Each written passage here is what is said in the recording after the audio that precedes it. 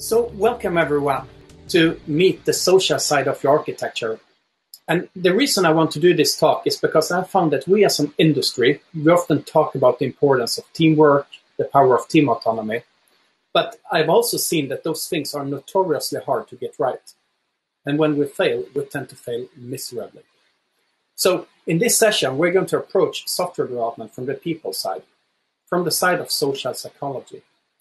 And you might very well ask yourselves, why do I, as a software developer, feel qualified to talk about this? Why do I feel qualified to talk about psychology?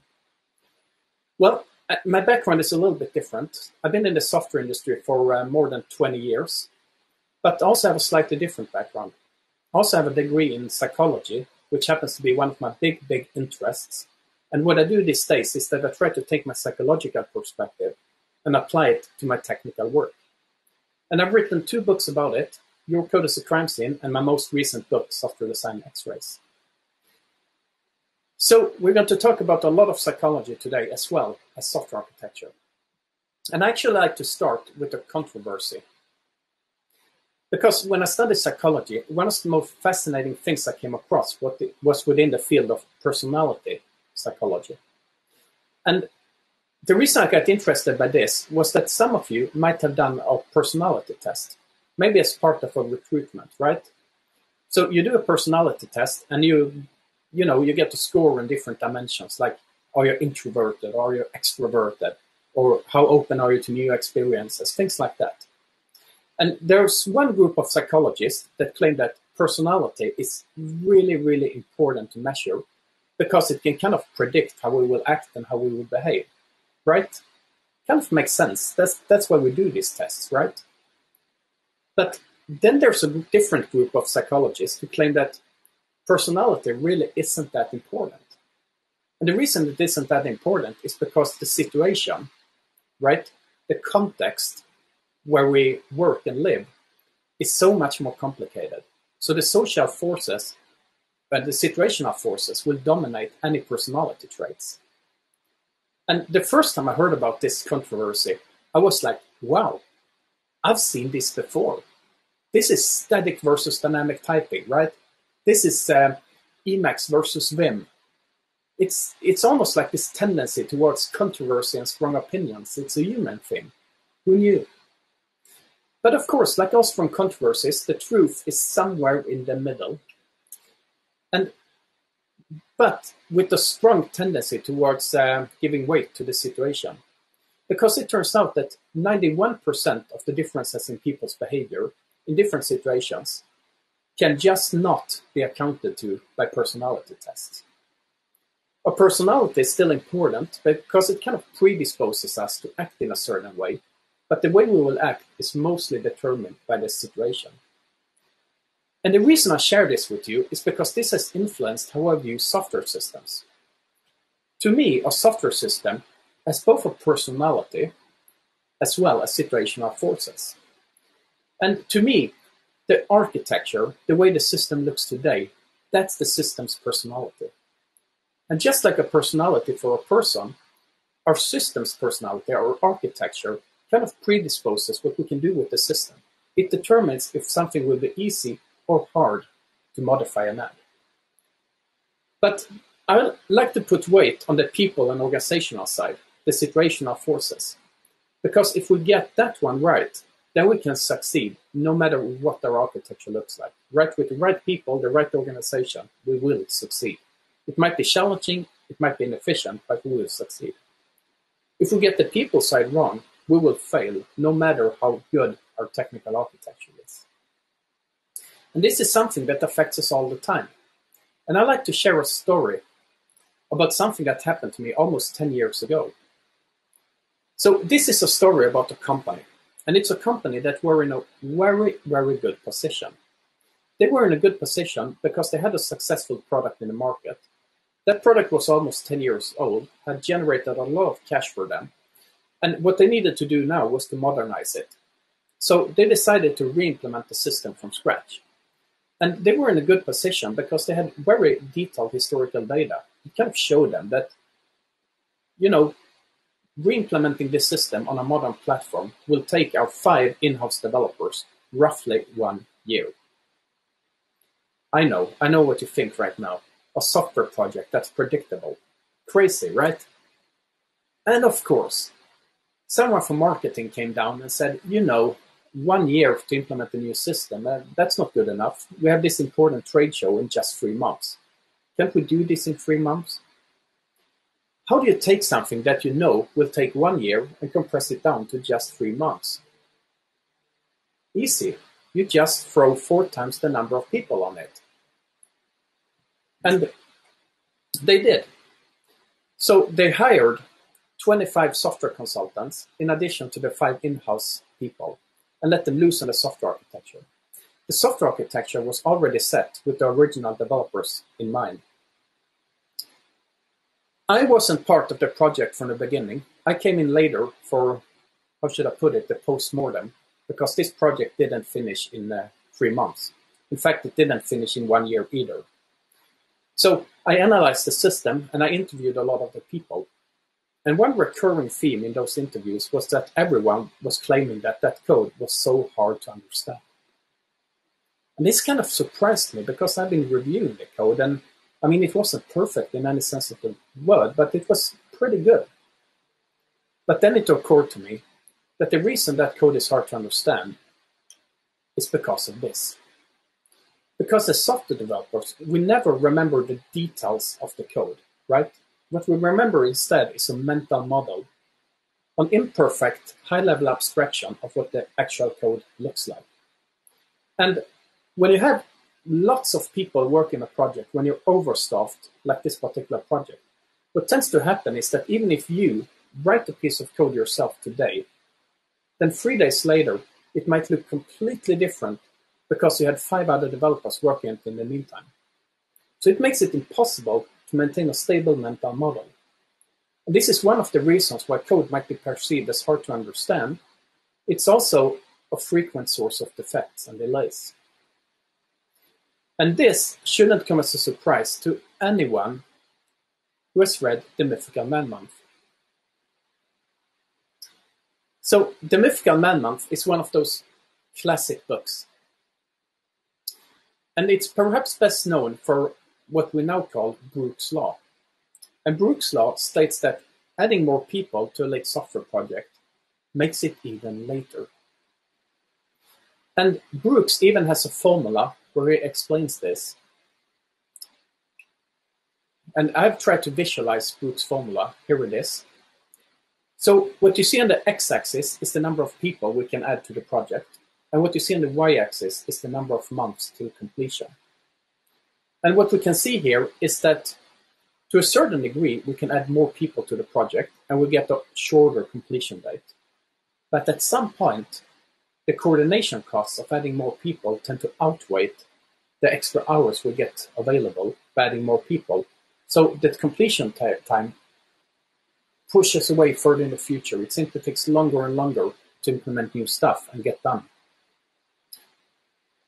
And according to Brooks, the main reasons for Brooks' Law is due to the increase in coordination and communication overhead when adding many people. But I like to claim that there are other factors as well. There are also what I like to call soft risks with overstaffing. And these are mainly motivational factors. So what tends to happen on overstaffed projects is that you get exposed to something called social loafing. So social loafing is a motivational loss. It's known from social psychology. It's a well-studied phenomenon. And it's something that happens when we feel that the success of our team depends very little on our own actual efforts. So what tends to happen in social loafing is that, we pretend to do our work, we sit there and try to look busy, but at the end, we're really just trying to keep up the appearance and hope that our peers will keep up the actual effort. And it sounds horrible, but it's actually a very, very human thing. And social loafing is something that happens when we feel that the goals of a particular project, maybe they are not clearly communicated, or maybe arbitrary deadlines are enforced upon us. When that happens, people lose motivation in a task. And it simply becomes harder in a large project to see how my individual contributions make a difference, right? So why do we keep repeating the same mistakes over and over again? Why do we keep falling into the trap described by Brooks' law? I think I can explain that to you. And I'd like you to take a look at this small piece of code here, which is part of a much larger module. When looking at that code, can anyone tell me if this code is a coordination bottleneck for our 5 different development teams, or if it's code written by just a single individual so that we have a key personnel risk? We just cannot tell, right? Looking at the source code, there's no way of answering those questions. And this is something I like to call the great tragedy of software design. That we, the people, the organization that build a system, we are invisible in the code itself.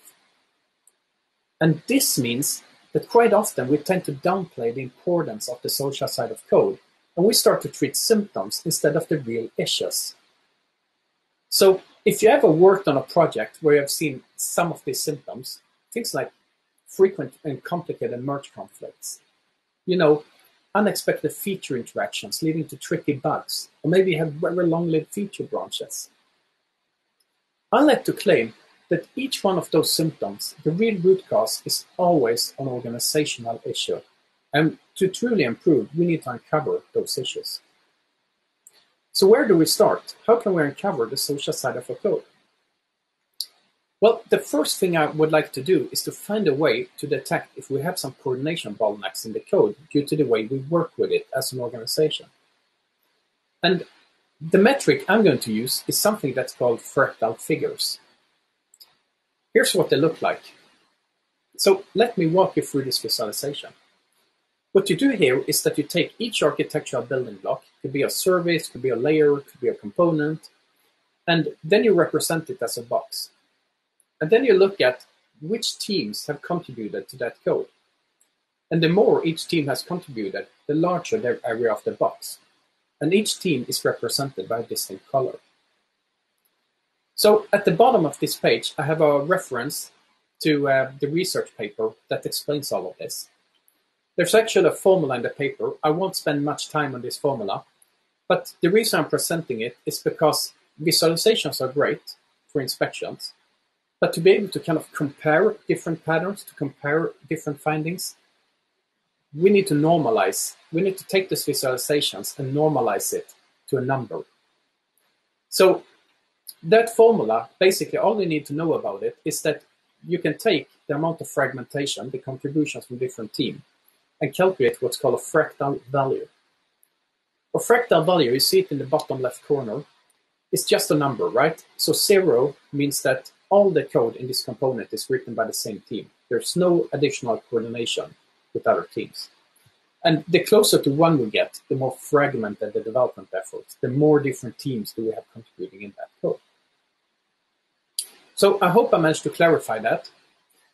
The next challenge, now that we have a way of visualizing and measuring this, is to find out where do we get that data? How do we know which team that has written the code?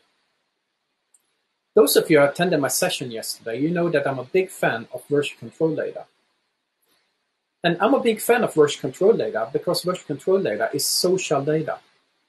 We know from our version control which developer that has written which piece of code, and we know when they did it. So what I do is simply I take the individual contributions and then I aggregate them depending on which team each developer belongs to, and I sum it up, and I get the total amount of code contributed by each team. The limitation of version control data is that it's very file-centric, right? So you look at Git or Subversion, and it basically manages files. But the interesting unit of analysis for us is the architectural level. So just like I aggregate individuals into teams, I also aggregate individual files into architectural building blocks. So I just take all contributions to a particular directory that might represent a component or multiple directories, and I aggregate the contributions so that I can visualize fractal figures on an architectural level. All right, I'm going to show you some examples on how you actually use this, and I think that will clarify a lot. Because armed with the fractal figures and a fractal value, we can start to identify some social ways to fail with software architecture. And what I want to do now is to present a few different architectures and see how they typically hold up when worked on by different organizations. And I like to start with one of the classics. Is this something you recognize? Yeah, I think so, right? This is the classic model view controller pattern. But if you ever seen a model view controller implemented, you know that this is never, ever what it looks like in a backend. Because we know that we need to have some kind of services layer. And we often need to have a repository layer. Why do we need a repository? Well, I've been writing code for almost 30 years, and I have to admit that I still haven't found a good reason for a repository. But let's just skip that and call it the best practice so I don't have to motivate it. And then, of course, we want an object relational mapper because we don't necessarily want to deal with SQL directly. But, of course, we would need one more layer, right? We need a data abstraction layer because otherwise we don't get to use those really cool mock frameworks to write unit tests. And then, of course, it's always good to have a business layer, right? So we can express some business capabilities here, and we might have new models and whatnot. So in reality, you will often find 9, 10, 11 different layers. Now, given the view to the right here, I like to ask, what's the cost of change? What happens if we want to add something to this architecture? Let's say we want to add something to the system, maybe just a checkbox that the user can tick to persist a specific option. What would that code modification look like? It would look like this. It would ripple through the entire architecture, and we would have to do a small, predictable change to each one of those layers. And it turns out that I have a lot of data on this. I've studied this on real systems. And I have found that in a layered architecture like this, somewhere between 30 to 70% of all commits modify multiple layers. And I find it's fascinating because one of the motivations behind the layered architectures is a separation of concerns. But to me, given this data, it looks like with layers, it might be the wrong concerns that we're separating them. And this is visible if you look at the layered architecture using fractal values. So in the visualization to the right, you see those circles. This is the same visualization style as I used in my session yesterday when I talked about technical depth. And for those of you who weren't in the session, each one of those large circles, it simply represents all the code for a specific subsystem. And the larger the circle, the more code we have in that subsystem or that component. And the color is the fractal value.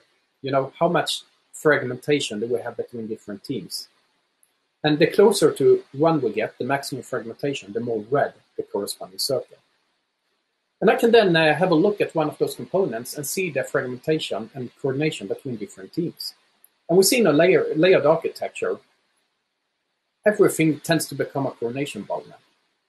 And this is the reason I get for one of the most frequent questions I ever get.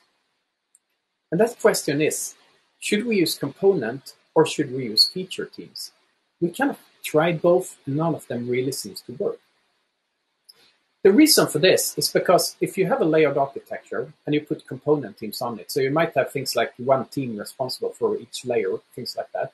So you have a database team, an application team, or UI team. What tends to happen is that you get really, really long lead times because you need to coordinate in each one of those interfaces to do a handover to the next team.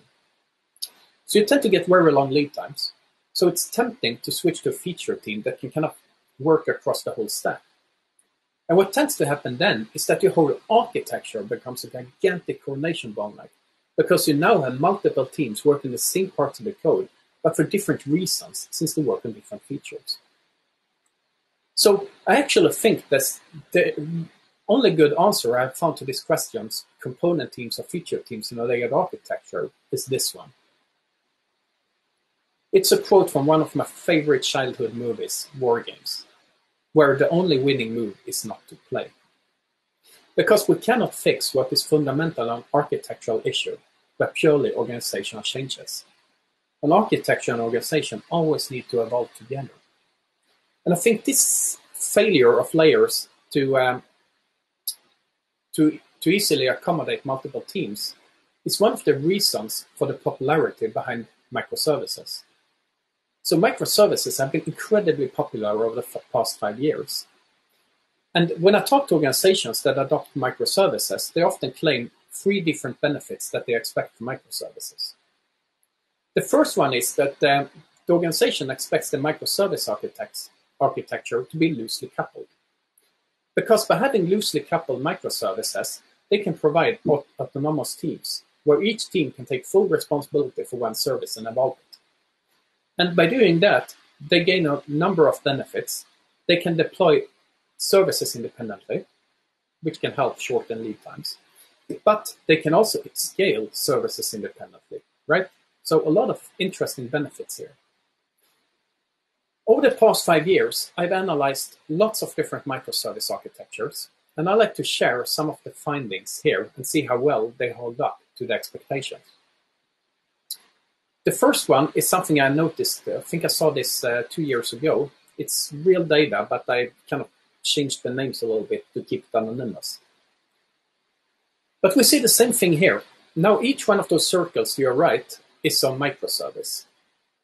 And you cannot see that here, but each one of those circles, they represent a lot of code. Each one of those services might be 20 to 30 to 40,000 lines of code. So pretty big services, right? Not so micro. And we see that a lot of them are red.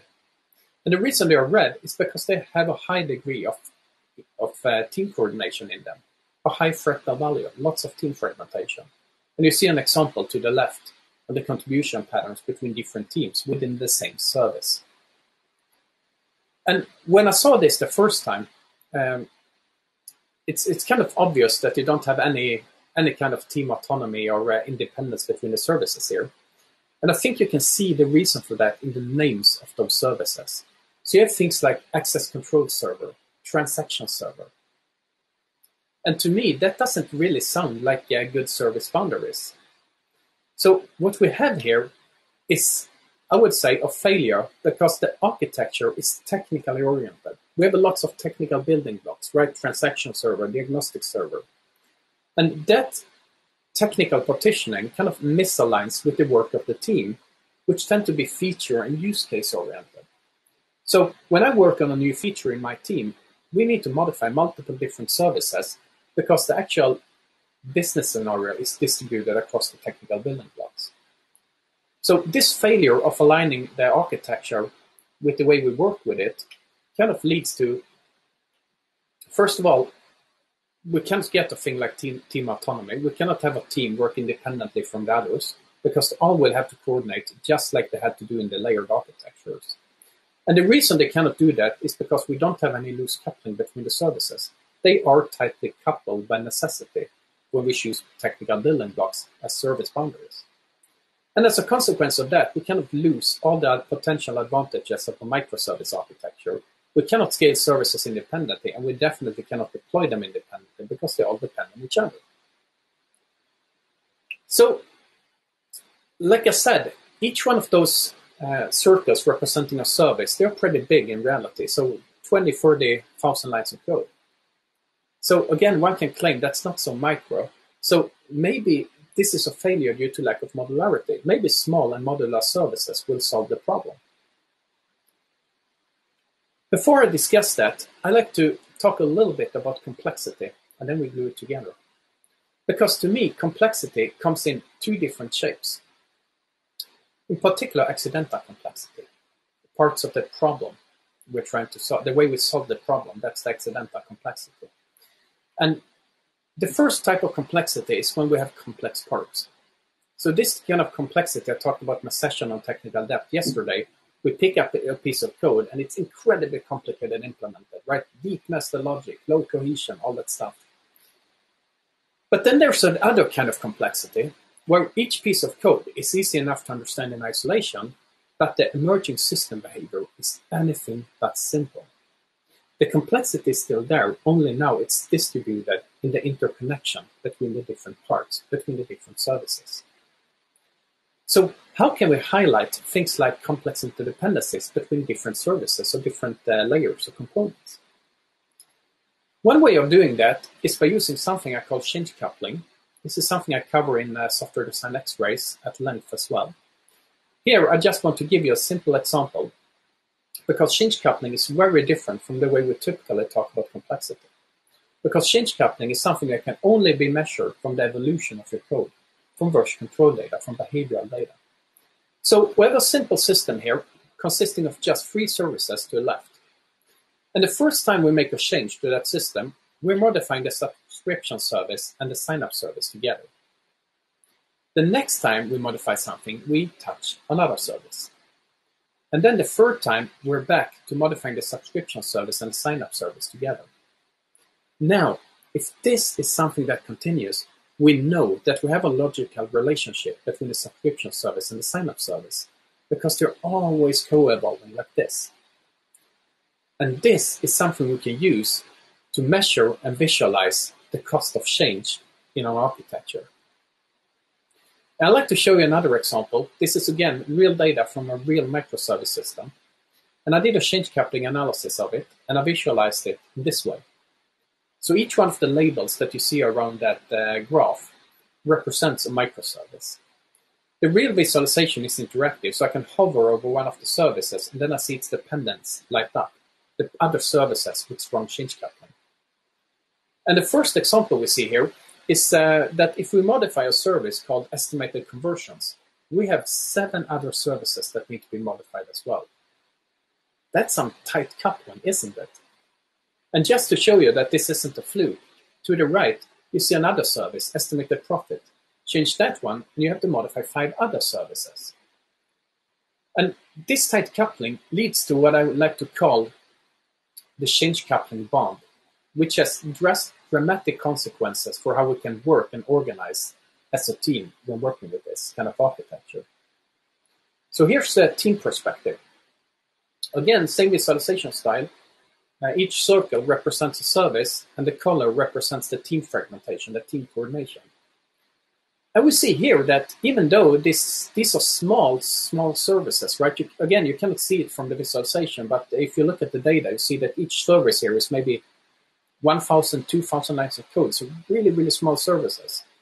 And yet, we have this incredible coordination amongst different teams, multiple teams working the same service. How can that be now that we have small, simple services? Well, again, I think the answer is in the name of those services. If you look at them, you see that they have names like subscription costs, payment accepted, payment received. And those would be pretty good names for an object. But they're not serving as well as service boundaries.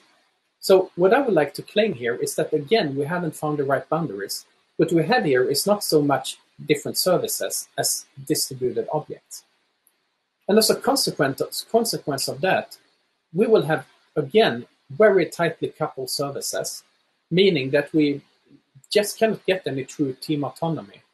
We cannot get teams to work independent. They will have to coordinate their changes in the code. And as a consequence of that, again, we are not benefiting from any of the promises and expectations on a microservice architecture. Now, of course, you could claim that what I've presented so far is not so much microservices as microservices, right? And that's kind of my point. Because microservices are incredibly hard to get right. And when we design a microservice architecture, we're also doing social design. And if we forget that, everything is lost.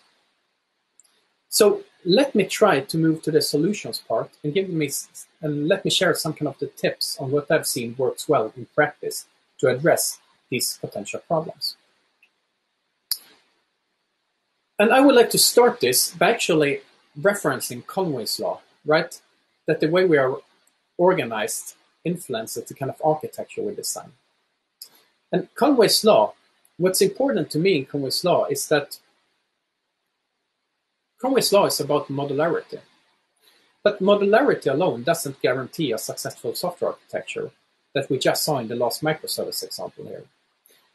What I have found is that when we manage to align our architecture with the problem domain, the business problems we are trying to solve, we manage to take those business problems and express them as architectural building blocks, then we also, as a almost perfect side effect create natural team boundaries.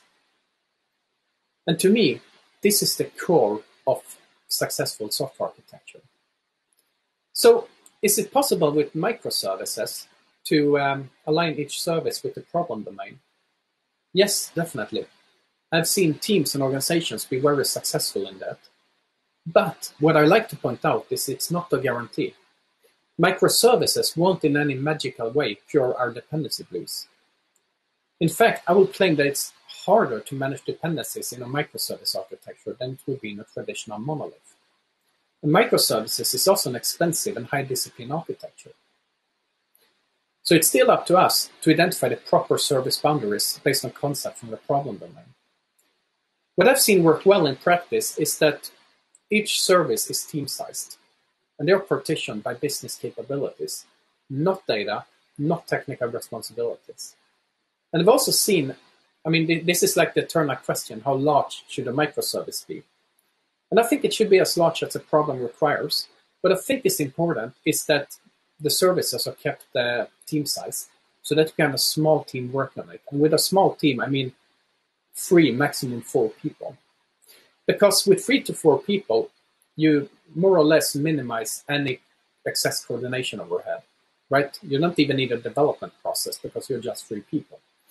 And you also minimize those motivational biases I talked about earlier. You minimize the risk for social loafing because with 3 to 4 people, it's very, very easy to agree upon the shared goals, the shared principles, and also to see how your work has an impact on the outcome of the endeavor.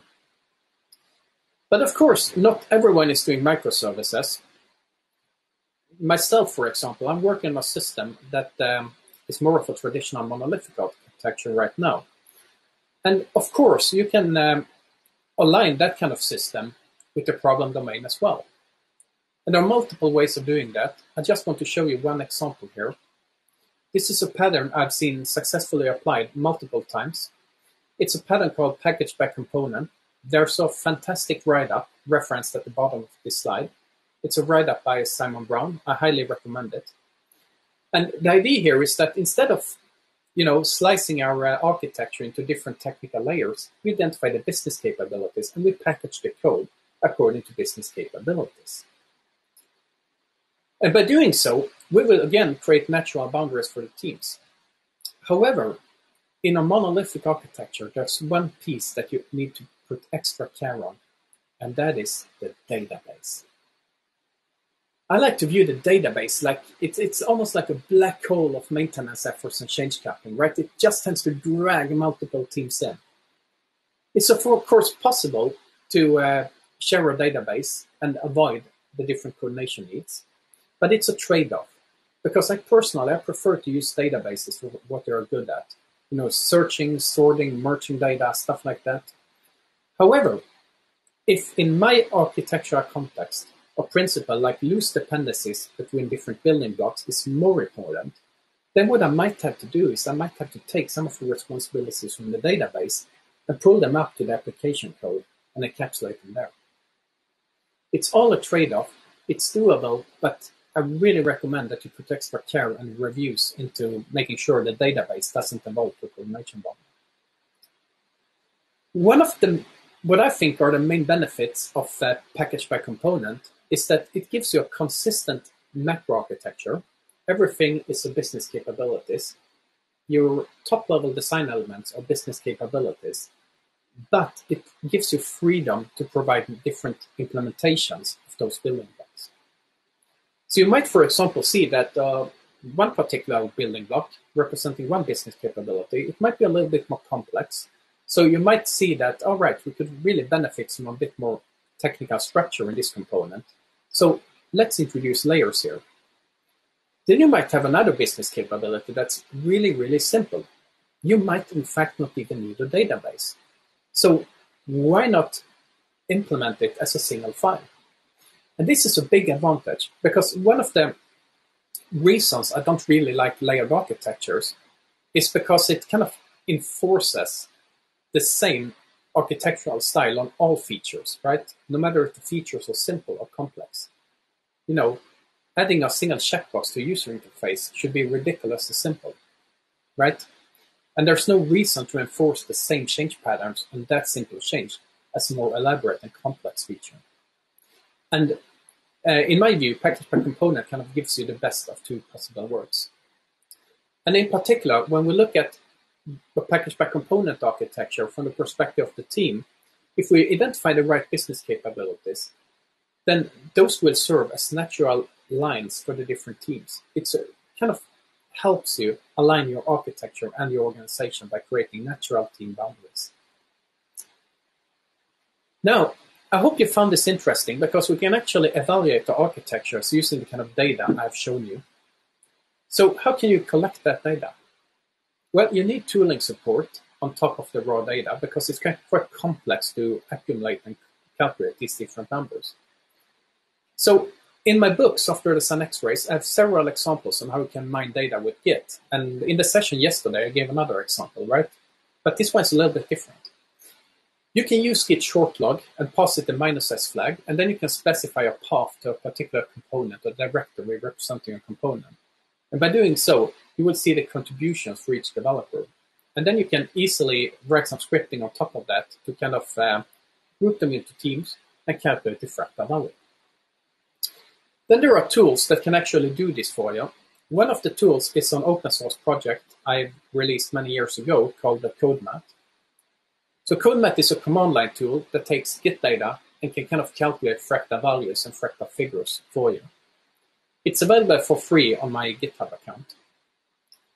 If you want to get serious on this and actually start to evaluate things like complex microservice architectures, then I recommend that you take a look at CodeSim, which is where I do most of my work these days. So CodeSim is the evolution and the next generation of these kind of tools. And it comes with the visualizations and all of that out of the box. So please have a look at CodeSim if you're interested in this and consider to support it. Now, I still have a couple of minutes left before I'm going to take questions. So I want to take this opportunity and claim that Conway's law, we often hear about it at software conferences, but Conway's law is actually an oversimplification. Because when we take Conway's law to the extreme and isolate the different teams too well, where we minimize their interaction too much, then we run into other problems. And those problems are social in their nature. More specifically, we run the risk of running into the fundamental attribution error. And the fundamental attribution error is when we attribute the same observable behavior to different factors, depending on whether it concerns our team or another team. So just to give you an example, let's say that your team breaks the nightly build. Yeah, I know, this is a highly hypothetical scenario, right? But please play along. So your team breaks the nightly build. You know that was because that nightly build, it has never really been that stable to start with. And besides, you were under tremendous pressure to deliver a specific feature, right? And you really did your best and showed your commitment, right? So a lot of situational factors that explain why you broke the build. But you also know that when my team breaks the build, it's because we are a bunch of careless cowboy hackers, right? So that's our personality, suddenly. And this is the key in the fundamental attribution error, that we overestimate personality factors when explaining the actions of others. And as you have seen in this session, I kind of like to visualize things. So I try to visualize the fundamental attribution error in software development. And this is the best visualization I came up with. I do think it kind of captures the essence here. But it leaves us with a challenge. Because what this means is that, yes, we do want to a certain degree, keep the teams independent. We want them to minimize their coordination needs. But at the same time, we kind of need to get some bridge between them. And that sounds a little bit like a contradiction. But it's only a contradiction because we fail to distinguish between operational boundaries and knowledge boundaries of the teams. So let me show you how I typically approach this. I like to keep the operational boundaries of software teams small. And operational boundaries are the parts of the code that we as a team are responsible for, where we do most of our work. That should typically be small and well-defined. However, our knowledge boundaries, the parts of the code that we are familiar with, the other teams that we know as persons, should be much, much wider and include all the subsystems, all the components, all the services that we need to interact with. And there are several ways of making this happen. One thing is to simply invite people from other teams to your code reviews. Make that a habit. You get a valuable different perspective, and you get to know them as persons, which minimizes the risk for the fundamental attribution error. Another thing that I always try to do is to encourage people to rotate teams. You shouldn't enforce it, but if someone wants to work on a different team, please let them do that. Make it a habit. Finally, what I also seen work well at scale is to adopt an open source ownership model where each team are responsible for a particular building block. They are the ones who own it. They're responsible for the quality of that code. But anyone can make contributions to it. And if those contributions are good enough, then we're going to accept them and merge that change. And this kind of gives us the best of two different options, right? Because if the team is busy, the team owning a piece of code is too busy to implement something that you need, then you can do it yourself and you do a good enough job and it's going to be included and you become familiar with another piece of code. So this has been a session where we've been covering a lot of different topics. I want to wrap it up by claiming that there's no such thing as a good or bad architecture in isolation, not even layers. An architecture is good when it supports the changes we want to make to a system and when it fits our context. And the key of this session is that an architecture never, ever exists in a technical vacuum. As we have seen, the social side of your code will impact so many important aspects. And what I would like to show you today was that we can actually measure that social side of code and make decisions, organizational decisions, architectural decisions based on data. And if you want to dive deeper into this topic, I have a lot of material on this in Software Design X-Rays. And I have my blog, my company blog, my personal blog with different case studies and examples. And of course, I also have some interactive analysis if you want to take a look at them inside CodeSim and see what these different communication and coordination graphs actually look like. So I'm going to leave a little bit of time for questions. And I also want to take this opportunity to say thanks a lot for listening to me, and may the code be with you. Thank you. Hey, Adam, I think that was a fantastic session. There are a few questions. I think we have time to take a few questions right now. Yeah, sure. Should I? Sure. Call out the question? Okay. So the first one is, can we share people by multiple feature teams like DBA, DevOps, membership, etc.? I mean, then it's not really a feature team, right? If you have, I'm struggling a little bit with it because it would typically mean that there is a cross layer of teams as well. That might also become coordination bottlenecks. So if you refer to the tooling doesn't support having a person in multiple different teams. But you could, of course, try it out with different configurations, different definitions of the team. But what I would do is I would consider cross-functional support, like DevOps, for example, if you have that, or testers as a separate team. Cool. So there's another one. I think we still have some time. What kind of reflection or decisions have you seen these kind of code analytics enabling most frequently in your experience? So it's fascinating because it's often a technical action that's the result.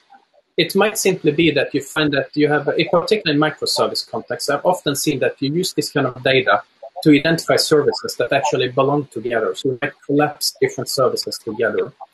You might also occasionally see that the reason a particular service or a building block becomes a coordination magnet is because it does way too many things. So you can use this data and get insights into that. And the result I've seen is that services and components also tend to get split to find that better alignment. And I think the key here is that we also need to follow up on those changes and measure and see that you actually get the expected benefit. Hope I managed to answer that question. Yeah. Okay, last one. When you refer to broad knowledge boundaries with limited operational boundaries, could you help understand the term knowledge boundary? would it mean that we have to heavily rely on one team per operational boundary? So what I've seen work best is that, yes, you have one team per operational boundary. And I didn't talk about that in this session, but it's actually very important from a motivational perspective and from a long-term perspective that you as a team get the chance to take personal ownership over something. And the knowledge boundaries, what I mean by that is simply that those are the other parts of the system that your team aren't owning those parts, but you're familiar with the code. You know a little bit about operations. You have seen the code. In particular, you know the people on the other teams. You know who to talk to. I think this is really, really important. So even if you don't need to coordinate in the code, you still want to communicate with other teams. So I hope I managed to clarify that. Sure. So I think we are done with the questions here. There's one more. Yeah, a lot of thank. So a lot of thank you notes for you, Adam. So thanks, Adam, for sharing your experience with us today. Thank you. Thanks a lot, Thanks a Adam, lot, for this everyone. wonderful session.